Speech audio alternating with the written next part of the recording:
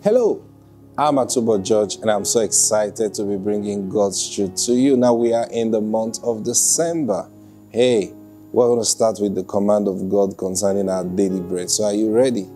Now in all our excitement, listen, God is about to do something beautiful, something you will like today. So are you ready to call forth your daily bread? Say this and say, Father, I receive right now my daily bread. It's coming to me now in Jesus' name. Amen. Praise God. Yep, it's coming. It's coming. Receive it in the name of the Lord Jesus. And Father, we honor you today. I declare burdens are lifted, yokes are destroyed right now in the name of the Lord Jesus Christ. Amen. Praise God. Now, I began on Monday talking to you about Jesus. We need to understand who is Jesus. We need to understand his ministry to us. You know, the more you meet with God's children, you begin to realize that many don't really know Jesus. And if you don't know Jesus, how would you receive his ministry? Jesus died for you. But there's a reason he died for you.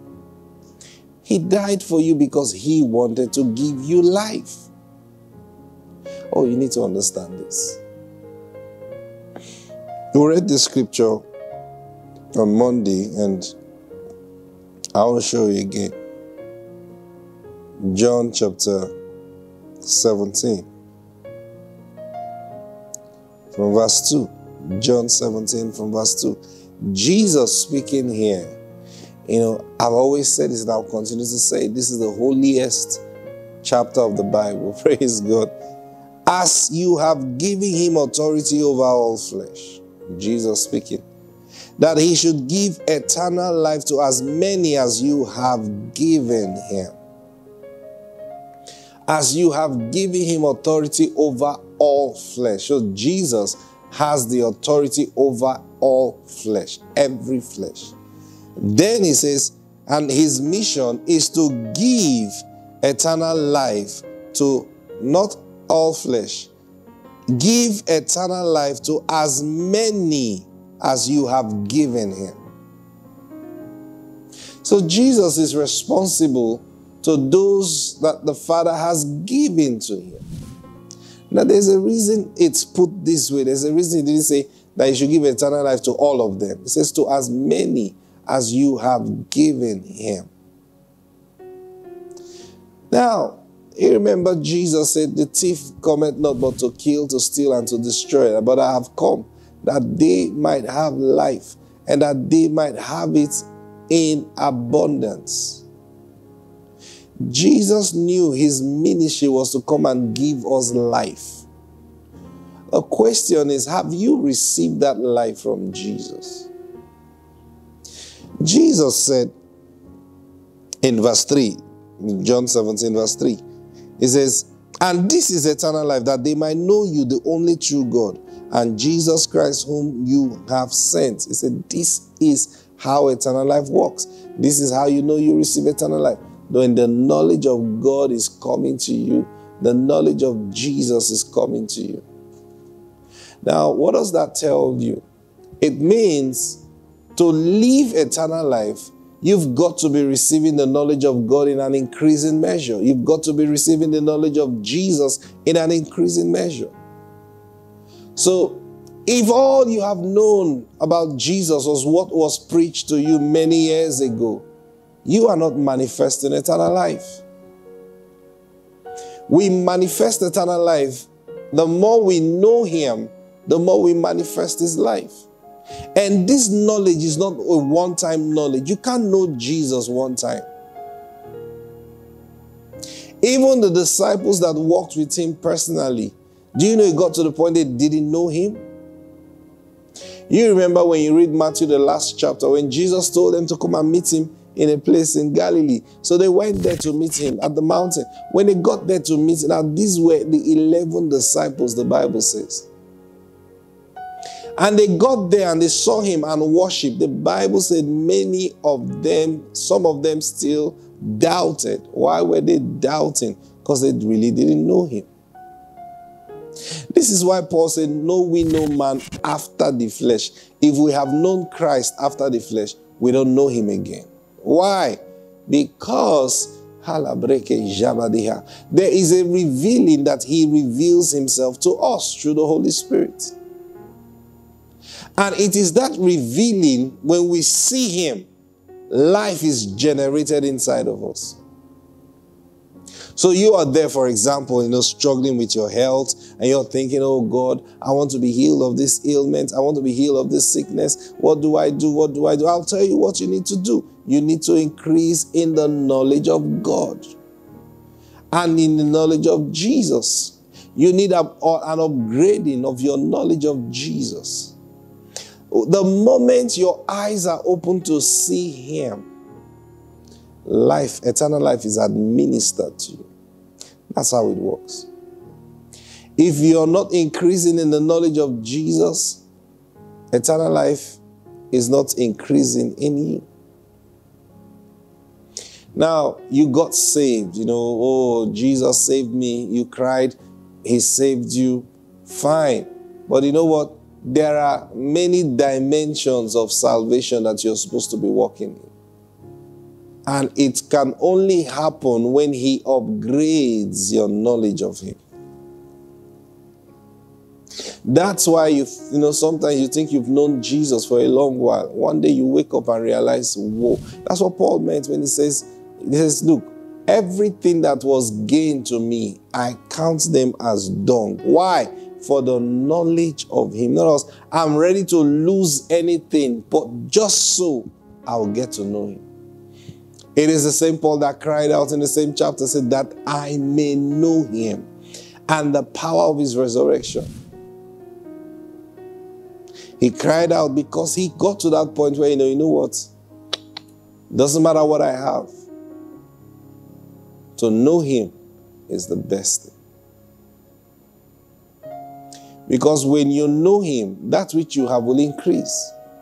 But when you don't know him, that which you have will decrease. It will eventually fade away. Jesus is Lord, not just because he wants us to call him Lord. He is Lord indeed. Praise God. Not just that God made him Lord. No. He became Lord by the things, the sacrifice he sacrificed for us. And secondly, by the ministry that the Father gave him to execute. If he is the one responsible to giving life to every man. Now, I've shared this, many times. Sometimes we confuse this because we think Jesus came to die for us. So we think that's all his ministry is all about. No, that was just a ministry that was actually the ministry to die, or the assignment to die for us was not in the original plan of God for Jesus. You need to understand this. His original mission was to come and give life to us. But guess what? He came, by the time he came, or by the time he was to come, man had a problem. Man had sold himself to the devil. So he's not going to give life to slaves. He has to first of all deliver us from the hands of the devil. So now we will be made free. The moment we are made free, then he can administer life to us.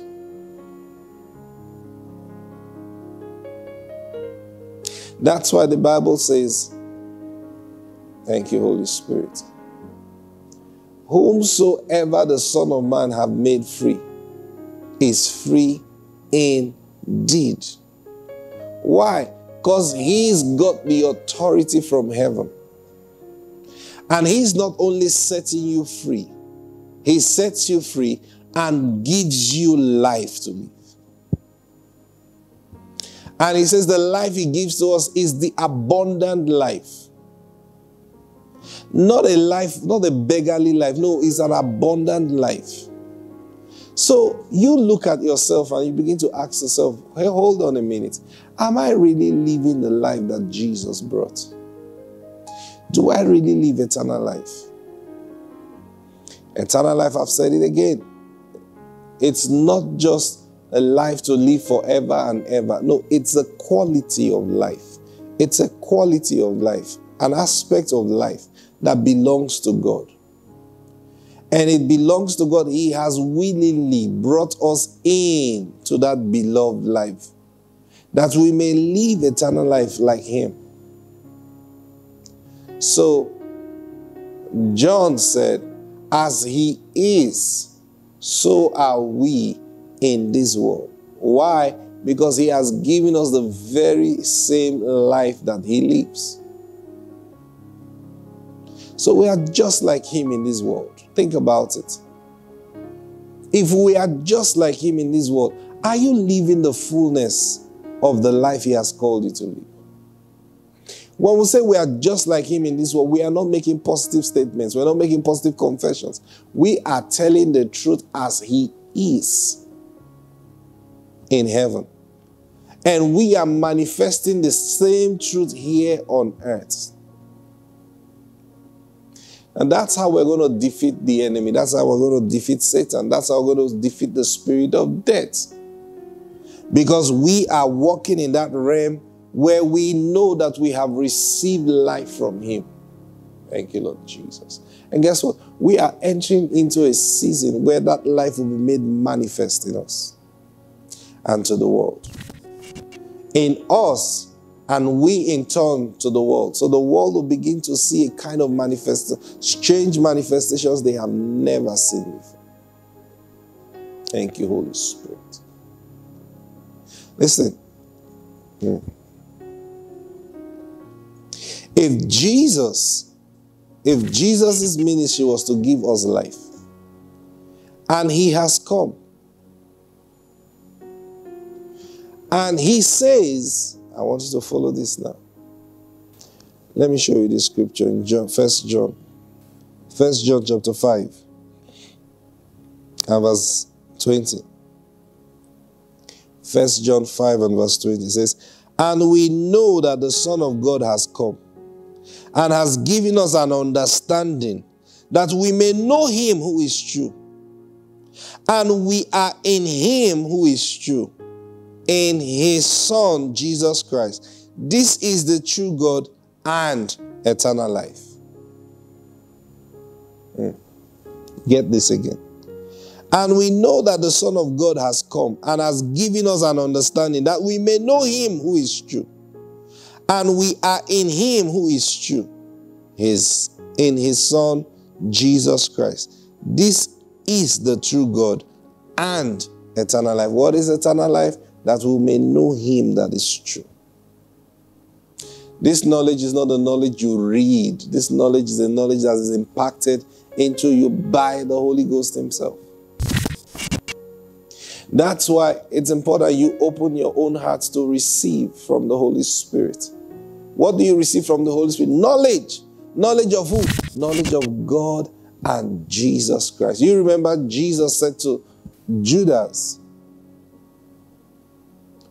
Judas has asked that question. That's what Judas, not Iscariot. He had asked that question, how will you manifest yourself to us and not to the world? And Jesus said, it's going to be like this. If a man loves me, he will keep my word. And my Father will love him. And both of us will come and make our abode in him. That is eternal life. You cannot keep his word when you don't understand it. You cannot keep his word when you don't see it. So he makes it available for us to see it. And as we see it, what happens to us? We begin to manifest that life. As we manifest that life, hallelujah, because it comes by knowledge. So he says, that we may know him that is true in his Son, Jesus Christ. This is the true God and eternal life. I want to pray for you now. Thank you, Lord Jesus. Father, I ask that everyone under the influence of my voice right now, they are receiving the knowledge of the Lord Jesus Christ in their spirits.